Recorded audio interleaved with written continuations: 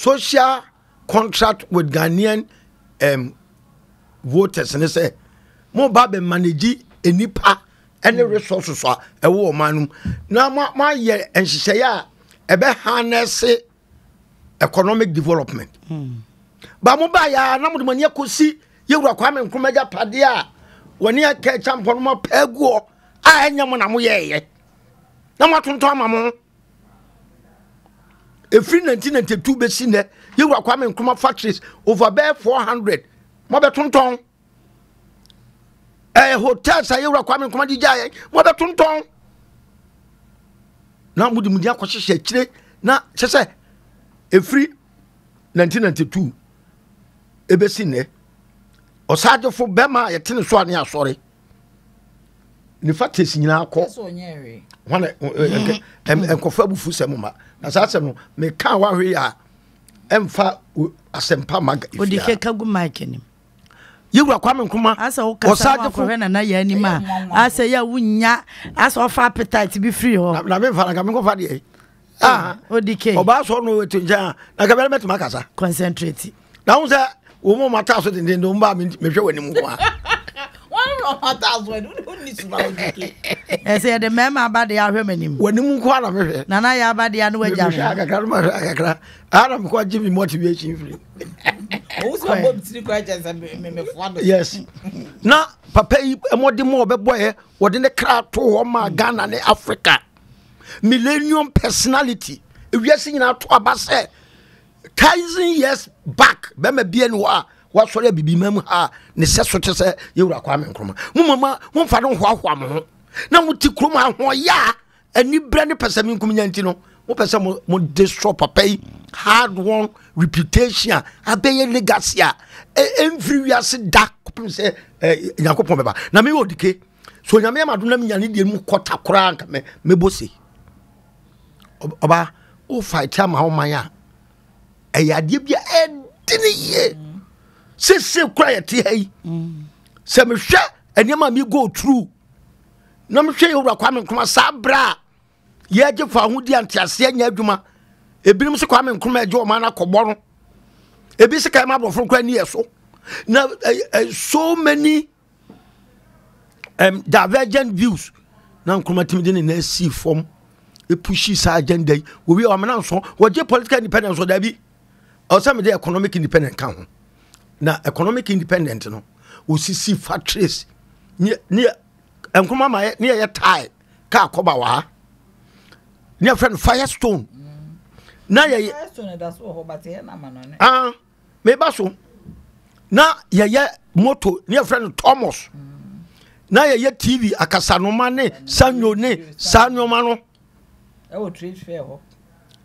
Nkrumah ma the railway by ebra establish Ghana Airways na Emirates establish Emirates na Ghana Airways eko Harare na eko Johannesburg na eko Nairobi na eko France Addis Ababa na eko Düsseldorf Rome US UK ene but destination na Ghana Airways iko no omumum plane ne ba ha ena ye de no NDC ne MPP abono Black Star Line me first container me ship fra broche ba Ghana yewura Kwame Nkrumah ship ana ndindi Kumasi ana di ne mane ba NDC ne MPP o ma ton government France railway na dia akoba ni na ne say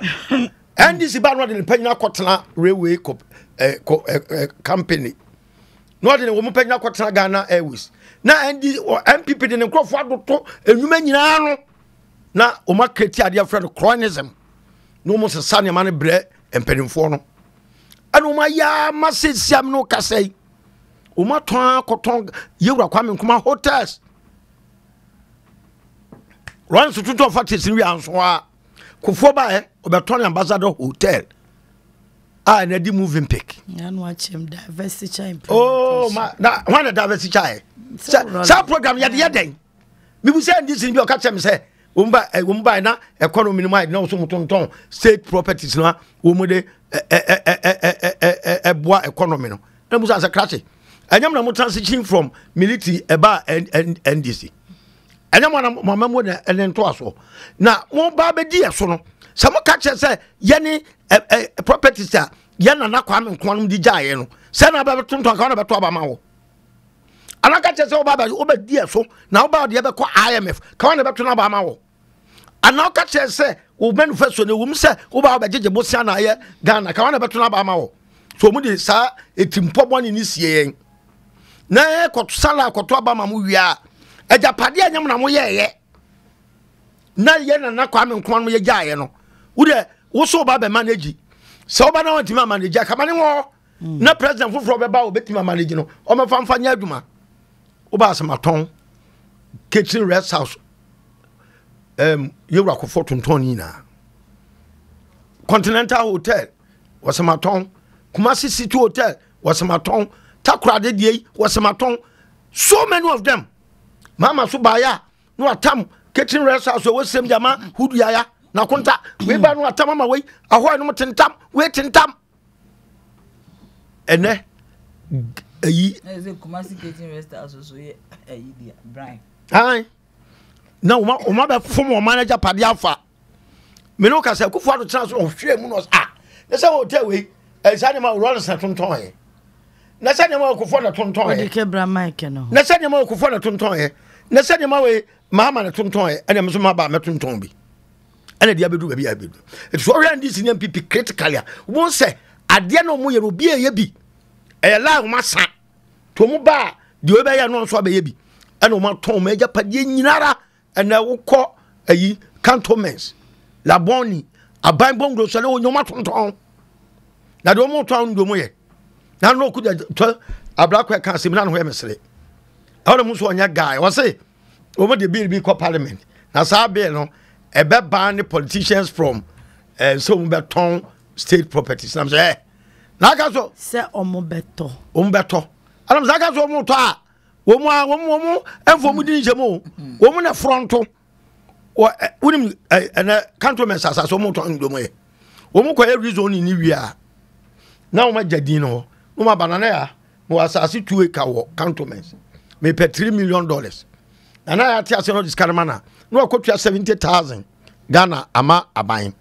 na wo de na ya din ahye paper no so no politician wa twe no yanim do mu ye nyina eto okuja toy sabe na de koro enhodu waters agise ye mra se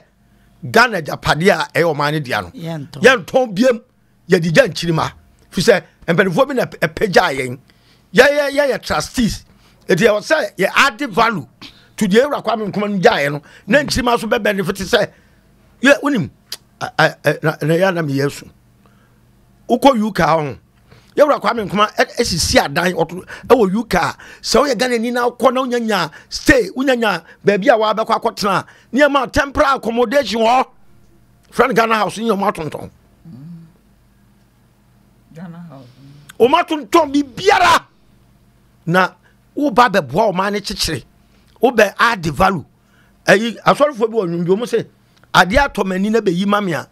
wo di bia be ka ho esan sa ompe masem ebi na se Ghana NDC ni MPP dia koduru hwe oba ya Senate o ma ya de ekwan anamo ma tubia no ye de o ma se na me nko ame de me se emire bi be ba se ye mu bi konya ye ko ben aba no ye ni akonya kwa ne ko ben aba na yewra Kwame Nkrumah japade o matonton nyina no ye be auditing ye be ye state properties auditing you na wo madwenem mining auditing and state properties auditing ye be hwewem ye nyama ne koda because dream ne katase she ko mu no ye be hwewem hwe sabra papa Kwasi ndu mo na ye diversity implementation na ye consultant Emma Rollins at that time also found se japade bebrebe and onoba esab enya de infantry to come out boldly say